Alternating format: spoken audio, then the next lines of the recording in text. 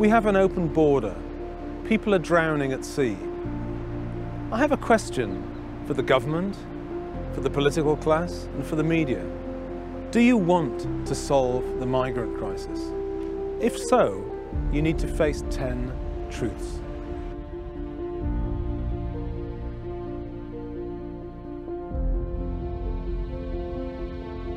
Truth 1, we have an open border. Why? Because last year, over 28,000 people arrived on the south coast, uninvited, unvetted, and unchecked. The government evidently has no control over who enters the country. That's under the control of criminal gangs and people smugglers. Having a secure border used to be one of the basics of nationhood. Our government has forgotten this. It's most certainly a crisis, and it's a crisis for two reasons. One, because of the speed with which it has grown. The numbers have grown. They've gone from under 2,000 in 2019 to 28,401 last year. That's a huge increase. It is out of control. For that reason alone, I think it's a serious problem.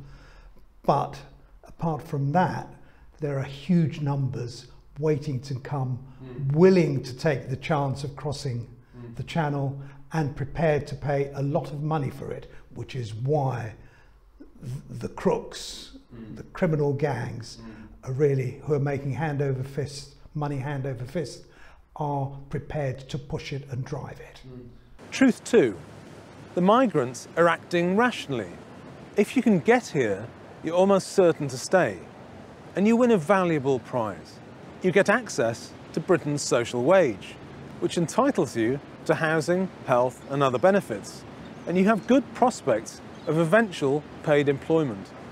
You enter a peaceful society with a history of embedded rights, like freedom of religion or freedom of speech and association. A place where property rights exist, along with laws and contracts to enforce them. You're not obliged to routinely bribe public officials or to pay protection rackets. Anyone living in a war zone or in a corrupt, poverty-stricken state is acting sensibly and considering migration. And if you can just walk in, why wouldn't you try? But remember, we can have open borders or we can have a welfare state. We can't have both. Truth 3. France is a safe country. The Channel migrants are coming from France, and the idea that France, the land of Diderot, Camus, and Jacques Tati, is unsafe is totally absurd. France is a fine country, at times an enemy of England, but a fine civilization. There can be no justifiable asylum seeker from France. People crossing from France are engaging in asylum shopping. And importantly, most arrivals are fit young men. There are women and children in UN refugee camps close to war zones in far greater need. Truth 4. Blaming the French is a ploy to distract the public. Who is responsible for our border? Anyone listening to Priti Patel would think it's the French Republic. In fact, it's our responsibility. The French move migrants on because it's in their interest to do so.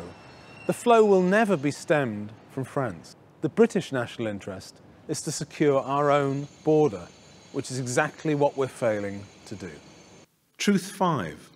The flow will grow until the offer is changed. Word gets around is one of the most powerful forces in human affairs. Every successful illegal arrival makes further arrivals more likely. Family and friends get to know the success, and a trickle becomes a flood. And yet, the incentive to migrate illegally seems to pass over those who govern us.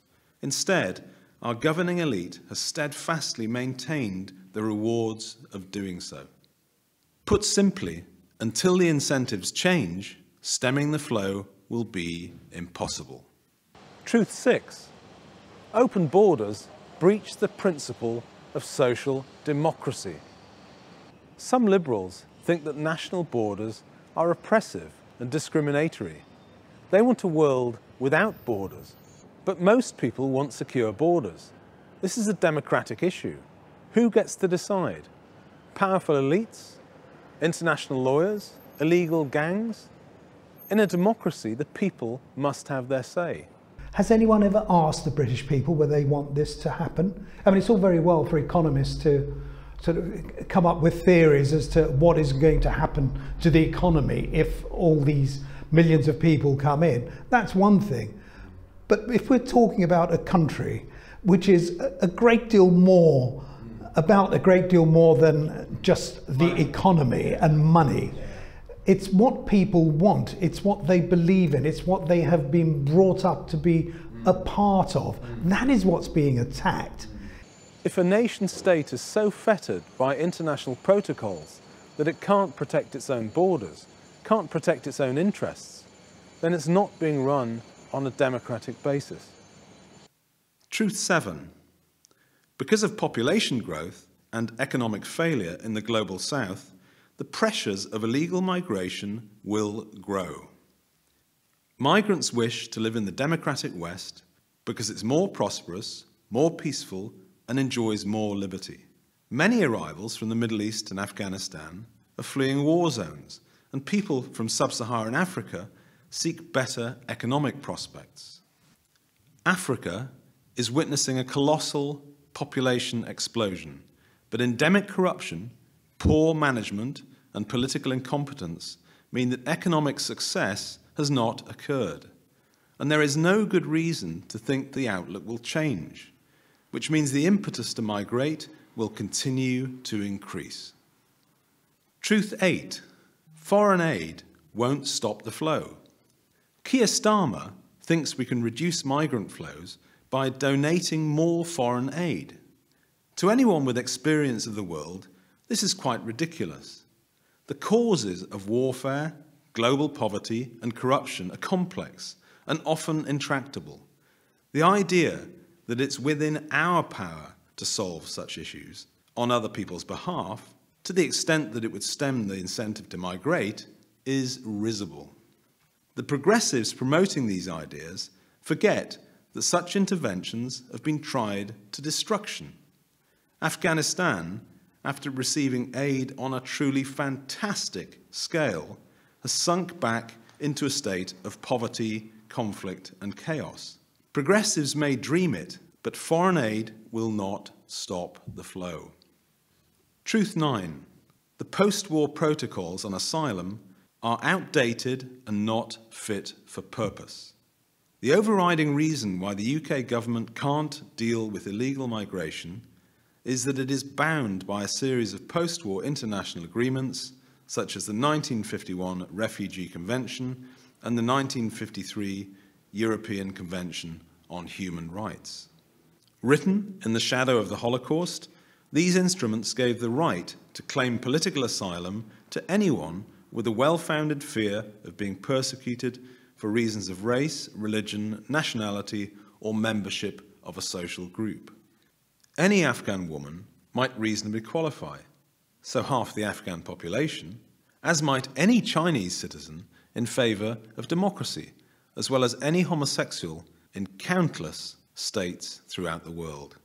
Put simply, billions of people would probably qualify for asylum in the UK if you could get them here. This is not sustainable, and it is not what the post-war conventions envisaged. They were in the aftermath of the Second World War and were primarily designed to provide refuge for communist Eastern Europeans from the old Soviet Empire. So yes, you need some more appropriate, if we're going to, and we should, of course, provide refuge for those who need it. We always have and we always shall. The problem is that it's now being used as a device for migration. Truth 10. Our leaders don't want to solve the crisis. Any democratic government can secure its borders. Just look at what the Polish did last year, but it has to want to do so. Our government has an 80-seat majority. It promised secure borders in the 2019 general election. There's certainly no great desire to control immigration. We know that the Prime Minister, from his days when he was Mayor of London, that he's not exactly open borders, but he is someone who believes in mass immigration. Yeah. He thinks it's a good thing. Let them all come. If it can't secure our border now, it never will. As Australia's post-Tampa experience shows, the flow, the illegal flow, would stop overnight. Borders are essential for peace, order, and security. Like a city wall, they protect us, and we need to take them seriously because ultimately our welfare state, our democracy, and our way of life are at stake. Don't let them tell you there's nothing can be done about the migrant crisis. Most people want secure borders, and we can have them, but we must elect people that believe in them.